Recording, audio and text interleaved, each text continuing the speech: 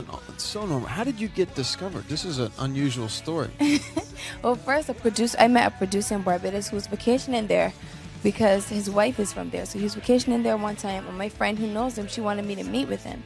So in a nutshell, I went to his hotel room, I sang for him, and he was impressed. So he invited me out to his studio to do some recording, and we recorded for like a year back and forth. Then we finally put a demo together. We sent it to a few labels, and Def Jam happened to be the first label to call back. They were the most enthusiastic about everything. So we set up a meeting with Jay-Z, and I met with him, and he was very impressed by the audition. And he didn't let me leave until 3 in the morning after we signed the deal.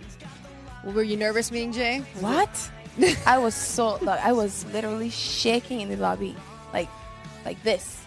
Like, it was horrible. So you must have a good way of. Jay-Z signing you a little while ago, you going into his office singing for him. Can you just describe that experience and what happened? That was a very nerve-wracking experience for me, actually. It was really scary. I will never forget that day. I met with Jay-Z, and before I met him, I was really nervous, like I was shaking. But he's such a cool guy. The atmosphere was really comfortable for me to audition in, and I sang The Last Time, Whitney Houston's version of For the Love of You, and Punda Replay. And while you're singing the songs, he's just looking like this? Yes. Was it something like that? No, just was that very chill and laid back and just looking at me like, just didn't move. He had no expression on his face. None. Do you like when that happens, or would you rather have him Actually, moving around and smiling a bit? Or? It was very, that made me even more nervous because I was like, yeah. Me, Rihanna, and that is Mr. Peterberg. Baby, it's Rihanna. Join me as I take over Aku and make it re-TV with a special presentation of my new album, Unapologetic, coming out Monday, November 19th. I bet you never seen bitches twerk on water. My bitches twerk on water. No basic zone. No basics. Hello guys, it's Rihanna, and I just want to say thank you so much for all your love and your support. I can't wait for you guys to see my first film, Battleship, and I cannot wait to come to Taiwan.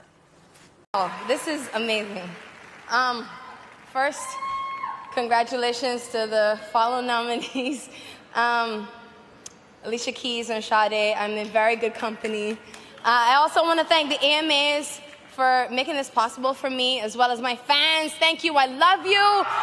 Thank you so much for your support. LA Reid, the whole of Def Jam, Rock Nation, all my crew. I love you guys, I love you. They're telling me to please wrap up now, so what's up? Thank you!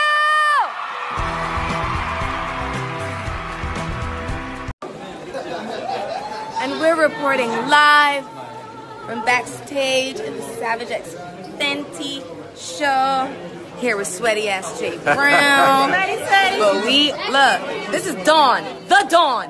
What you do with your heart? What you do with your heart? You stop your heart? I don't got that. I don't have that heart. No. What you do with these hearts on the side? Enough heart. Oh shit, you don't have it. Doesn't people shake the ice cream life after 8? Yes. I'll take the hearts. They love it. That's to show you how many hearts are coming through. So every time somebody presses a heart, it's coming right here? Yeah. So I can't do nothing with the hearts? I can't like press them back? Maybe double down. You always want to talk about you can. I let go of all those feelings. Heart. I see your heart. I heart you back. You said you're coming. The most common type of chronic hepatitis C. It's been prescribed for more than 4 million people. It's proven to cure up to 90%